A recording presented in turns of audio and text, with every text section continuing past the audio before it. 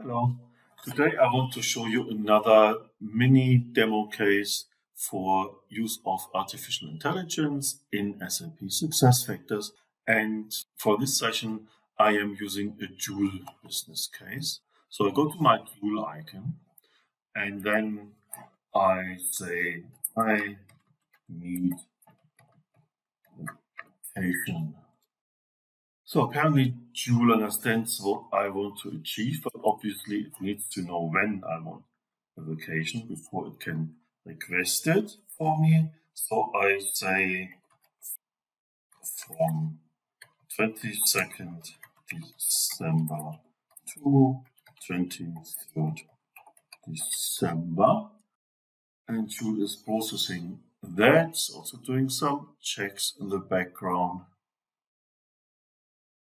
And then kind of reiterates what it understands I want to achieve. This is exactly what I want. So I say, yes, please submit that.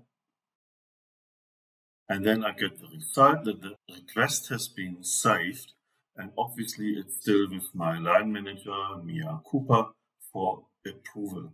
I can also check now in time off whether this is what we would have expected. It is really in here. So that worked well.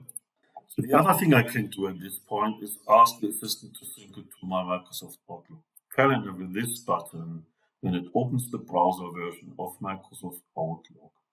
And it does have the dates. What at this point in time the system seems to be doing wrong is not making it an all-day appointment, which would basically lead to 24-hour period being marked as holiday.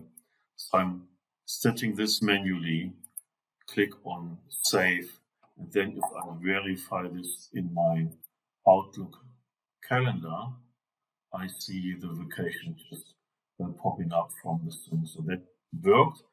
I can also demonstrate another example if I would ask for a vacation at a different day.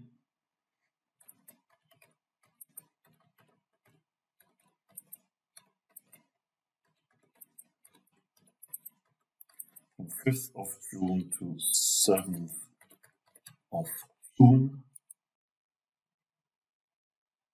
You see, it does the right background checks and it figures out that I have already a holiday in place in that period. So it's actually quite nice. So I know it's doing the right checks for me.